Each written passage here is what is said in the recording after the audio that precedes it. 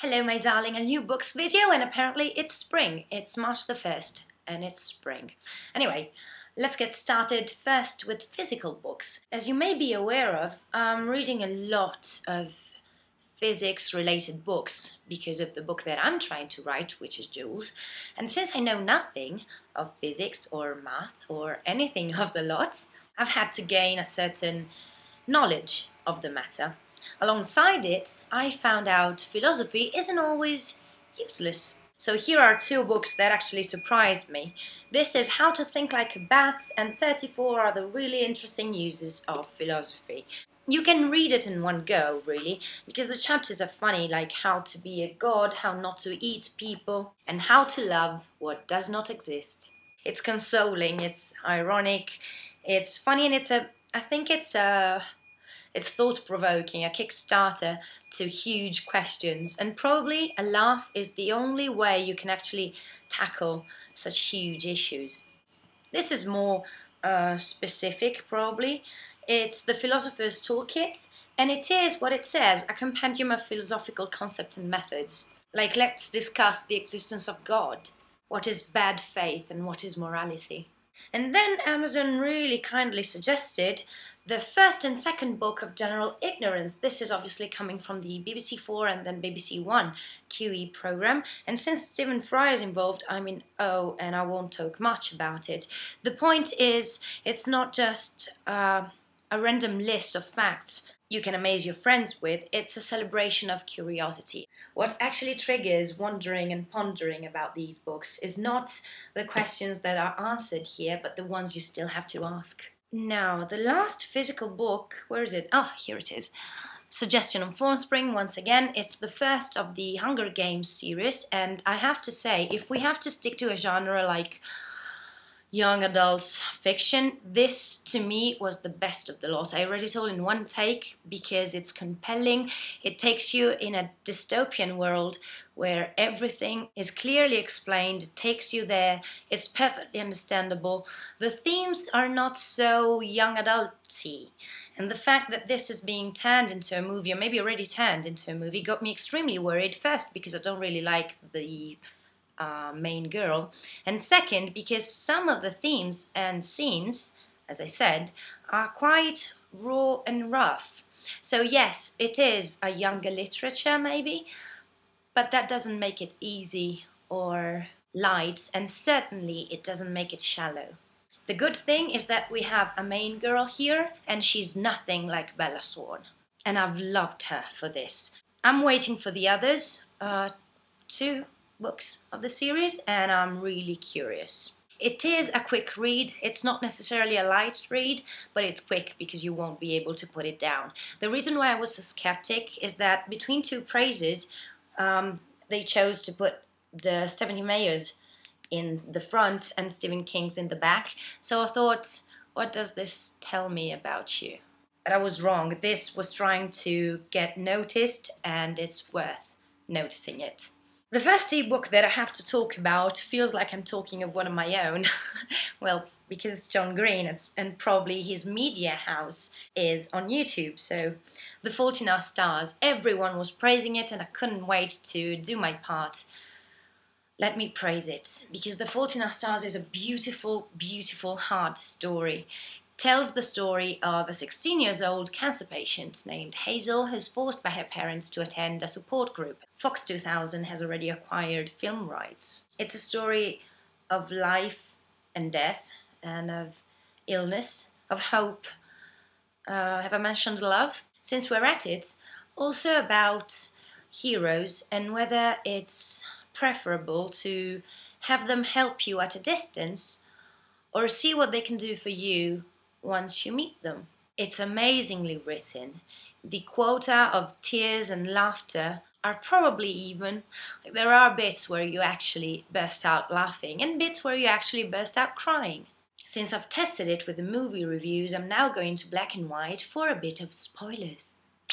One may say the fact that Augustus dies is easy to anticipate, but I have to say it didn't spoil the story for me. It's like an Edgar Allan Poe's pendulum, really, hanging over you, threatening, So you're torn between no, no, no, please not yet, or let's just get it over with. Okay, done. I didn't think the choice of talking about cancer was demagogic in any way. This is someone with an amazing brain, a huge talent for writing, who chooses to talk about something that we normally try to ignore. And this I personally find extremely brave. I didn't know this until John's second to last video. Miss Peregrine's Home for Peculiar Children was written by one of his college pals, and this makes me wonder, who were their teachers? Because if they all turned out like this, they all have to get to writing. Miss Peregrine's actually follows roughly similar lines to The Fault in Our Stars. The idea is of a 16-year-old with an illness of his own who has to confront what he has left of his hero. In his case, we're talking about his granddad. In both books we have a journey, and both journeys are epiphanies and revelations. Miss Peregrine's actually takes you to a whole different world. And as with The Fault in Our Stars, your own world won't look exactly the same after you're done with these books. Miss Peregrine's tells you of a magical world and makes you understand a little bit more about the one you live in.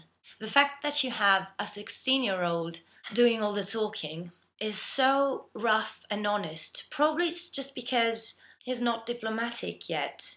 So these characters, to me, they're not looking for a hard-on, abrasive honesty. They just can't help it. And this is extremely fascinating to me. When heroes in The Fault in Our Stars were put to a test just by meeting them, the problem of the hero, of the granddad in Miss Peregrine's, is the listener of his stories is just growing up. And so he's questioning these amazing stories.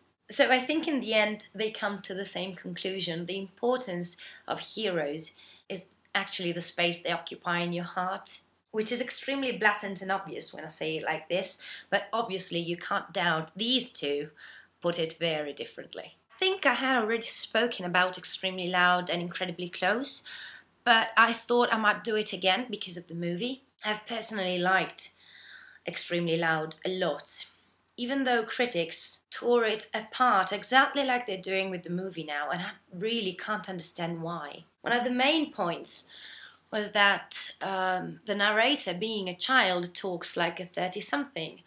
And yes, he probably does, but the point is that we're dealing with an intellect that's really different from everyone else's. I find Extremely Loud so intimate, so delicate. I think it's dealing with the grief of 9/11 very politely.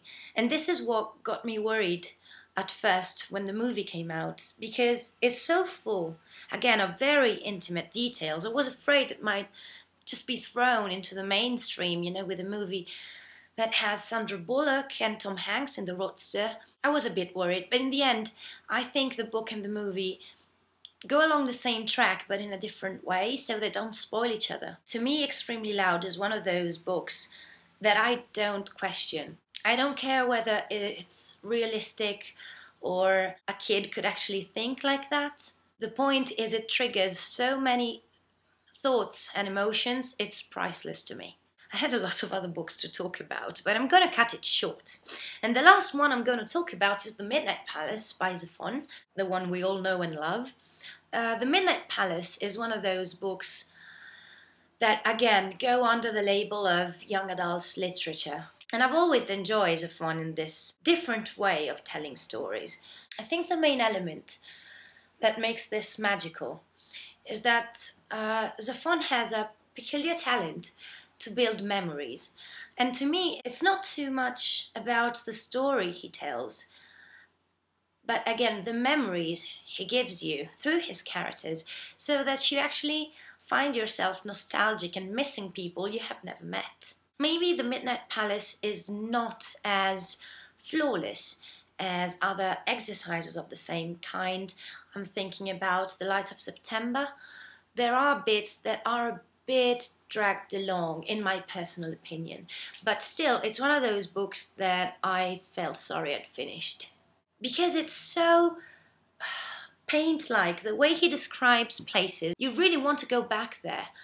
The ability of giving you so many details but still lets you free to imagine things the way you want to is really, really magical about him. Maybe, if I have to say another defect, there are a lot of characters, and maybe they're introduced in a slightly schematic way, but in the end they all make sense and they're all there for a purpose. Some bits are a bit raw here as well, but as with the Hunger Games, it's one of those tales that's not afraid to make youngsters afraid.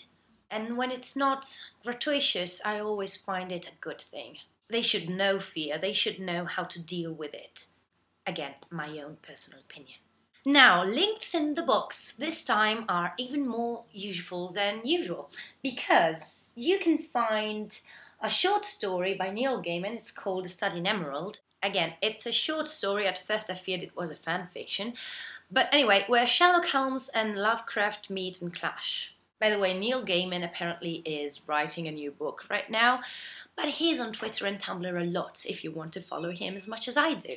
You can't miss worldbookday.com, again, link in the box. A link to the London Book Fair, which I'm probably going to attend. A link to an archive of Sherlock Holmes.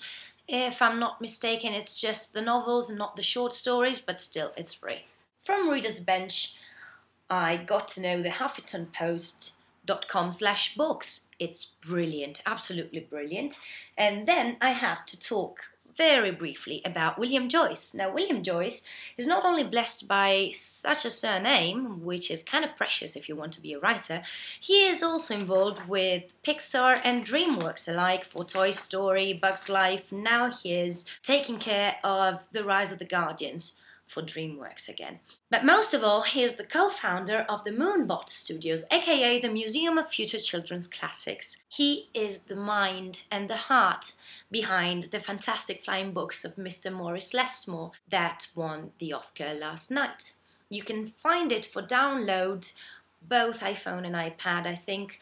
Flying Books is $3.99, I think it's euros.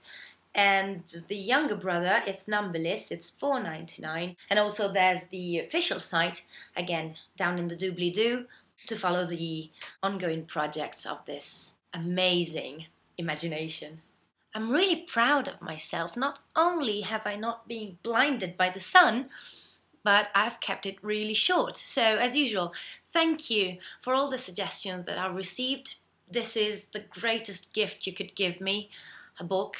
I hope I've done my bit and maybe given you a couple of reading suggestions. Let me know what you think about the books I've talked to you about, especially if you've already read them, if you intend to read them. As usual, I hope I've not bored you to death, and I hope you'll be willing to hear me blabber about books again in the next one.